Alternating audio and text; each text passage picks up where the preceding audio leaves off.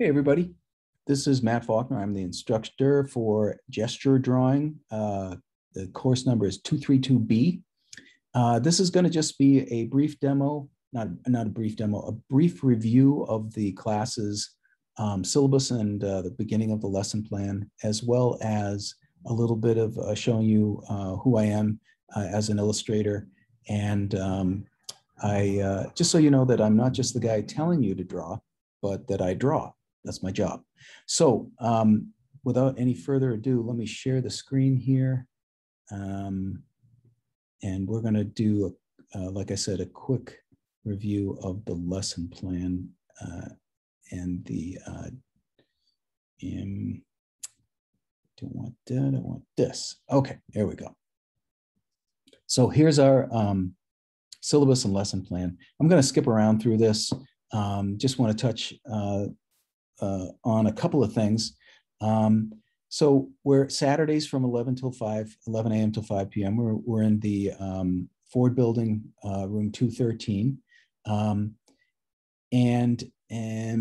this is my phone number. You can text me here and in case of emergency, but it's always best to email me with issues and send me imagery through there at this email, not the school's email, but this email. This is the one, especially when you're sending your final artwork, you want to send all final projects to this email because that's where I have everything set up to review. Let's move on here. And don't think we need to, this is in most of the, this is the course description. We're going to talk about, you can read this. We're not going to invest a lot of time in that right now. What I do want to invest time in is looking over what we need to have in class. So I definitely want you to have your, all of this stuff by the beginning of class. A hardbound sketchbook, you may need to have two. An 18 by, that's 14 inches by 11 inches, and an 18 by 24 newsprint pad. You may want to get two of those. A box of Sculpey or Super Sculpey. You may want to get two of those. A set of plastic sculpting tools. You can see where you can get one of those at Blick. A couple of kneaded erasers, a sharp knife or a razor, and then 6 of each B lead, 4B, and 6B pencils, 6 of each. These are the recommended texts. I'll let you look through those on your own. That's the grade stuff. You can look through that on your own. And oh, in regard to like cell phones, yeah, it just says here, it's clear, keep them turned off, but, leave it on vibrate for emergencies. I won't be looking at my phone during class. That's my promise to you. And unless it's an emergency, if you have an emergency phone call or text, go ahead right outside and excuse yourself from class and address it, but then come back in as quick as you can and put the phone away and let's keep on drawing. Assignments. The sketchbook will be due at the end of the semester. I'm going to ask you to do 10 drawings per week in your sketchbook, about 10 minutes each for each one of those drawings. We're going to do a couple of sculptures with Sculpey. One of them will be based on the lessons we've learned from a series of demo videos from Eugene Clark, the other gestural sections teacher. First one's going to be the skull, muscle, and tendon sculpture. We're going to put that together. We're going to have a character portrait based upon a character that you will come up with. And you're also going to have a character full figure study page that based on the same character. You're going to go to the zoo on your own by October 9th, and a whole series of drawings due for that. We're going to go to the DIA and we're going to do some sketching there. That'll be a field trip that we do. And we're going to do a character portrait sculpture based on another story. We're going to have 3 or 4 stories that I'll introduce. The second story that I'll introduce will be called The Earth Gnome. We're going to do a series of character pages for that, 4 different ones. And then 2 different other stories. Yeah, there's going to be 4 stories total. On week 13, there'll be another story. You're going to do a couple of drawings for that. And then also we're going to have a final exam of drawing from a story on the last day of class. Okay, so let's jump right ahead to the lesson plan. Let's just do the first week.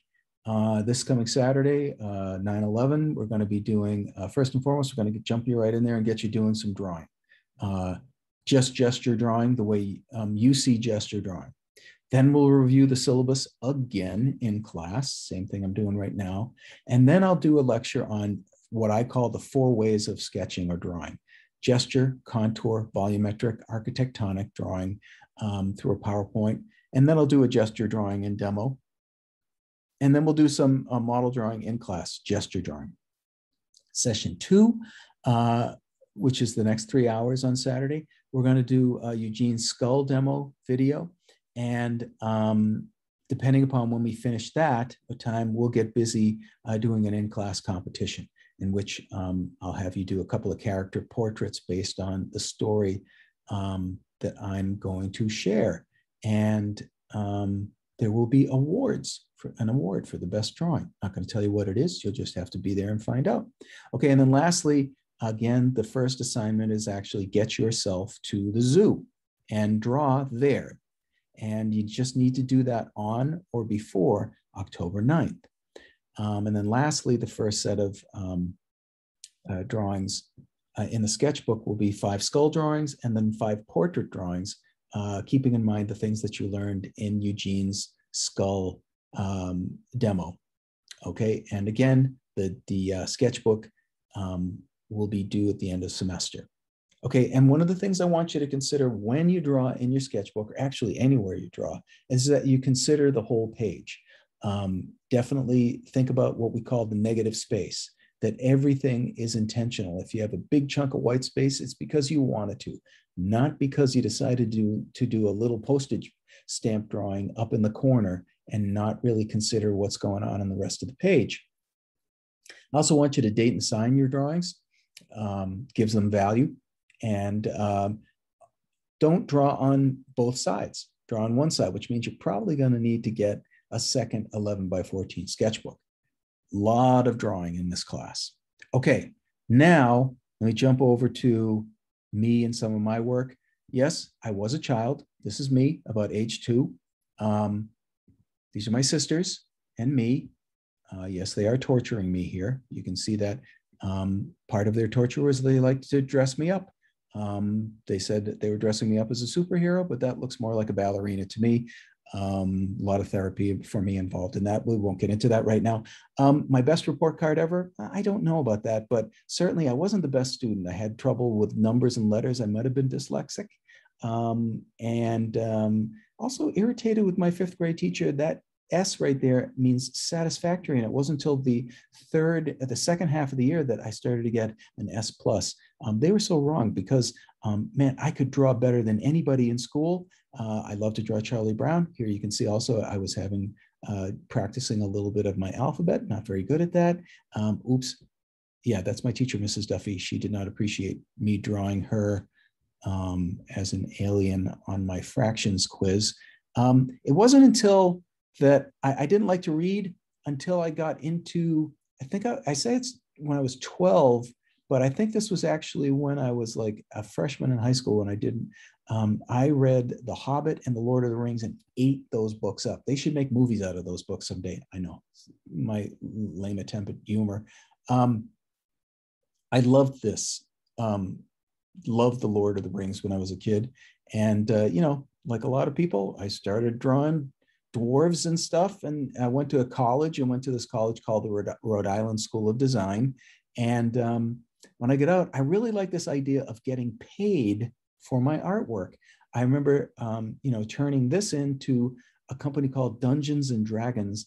And they said, oh, we like this. Go ahead, just put some color on it and we'll put it in one of our monster manuals. And I did, and they did. And they sent me a check for $1,000. So if you like that idea of being paid, you may want to continue with your art education. This is my house.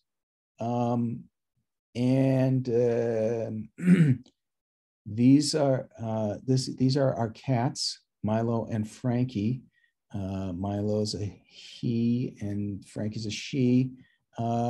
Frankie likes to tell me what to do. She does a lot of meowing at me here. She's irritated by something I have done or not done. And Milo likes to trip me up and lie down on my feet whenever that idea strikes him as interesting and fun.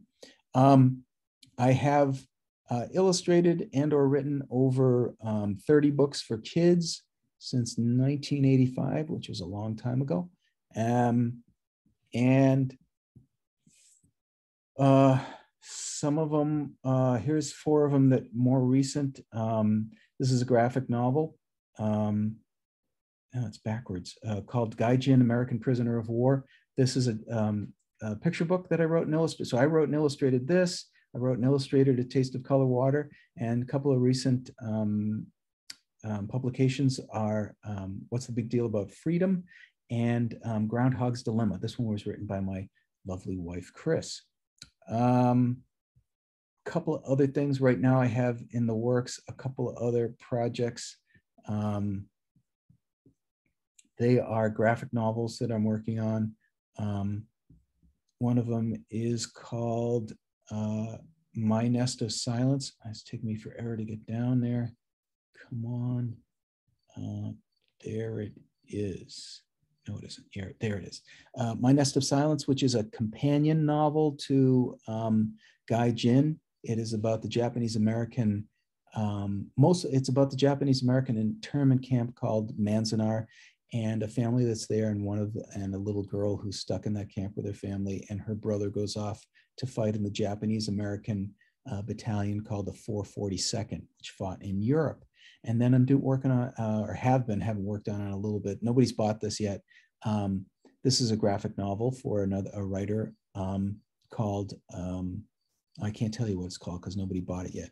But it's basically like, a dystopian in the future graphic novel. And it's for high school kids. And it's got Bob's Big Boy in it and cursing and so forth. So, all right. That's my work. Let me stop sharing here. We're going to have a lot of things to do in this class. It is a work-intensive class. It is designed to be transformational. Whatever you bring to class, if you apply what's shared with you, your work will change and grow and change in a proactive way, so that like I said, if you do actually take what's given and do the work, you won't recognize the work that you do at the end of the semester. I guarantee you. So it's going to be up to you. Yeah, so I look forward to seeing you first day of class, and let's go draw.